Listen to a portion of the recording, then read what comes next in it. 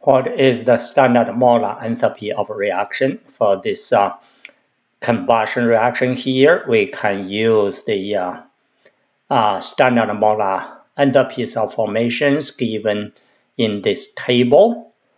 Okay, here we have to use this key equation.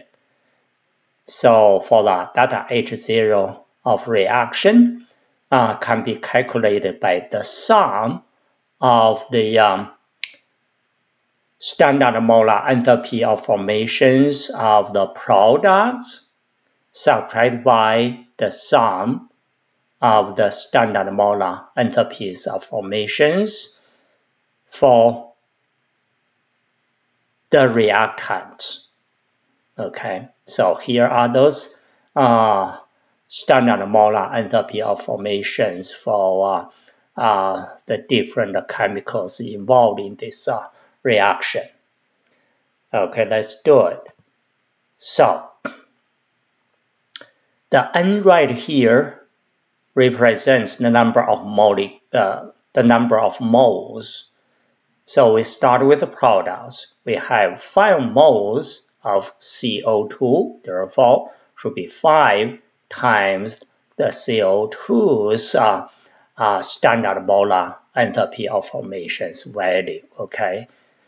And then 6 moles of water, that's products, and then subtracted by the sum of those standard molar enthalpy of formations of the reactants.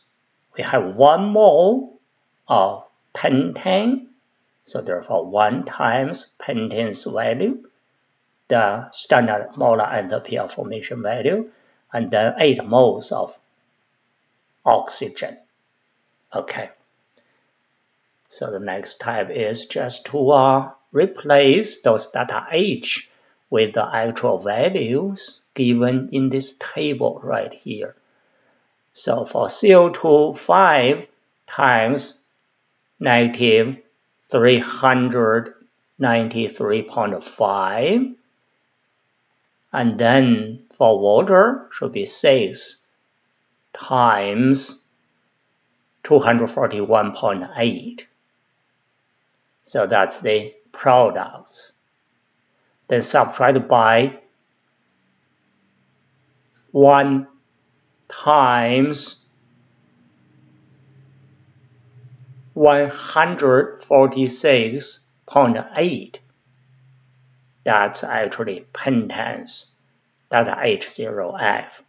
And then 8 times oxygen, O2 in the gas phase. Actually, that's the most stable state for oxygen, so the delta H0F should be 0. But we still write that down right here, and that should give us a value of negative 271.5 kilojoules. So B should be the correct answer for this question.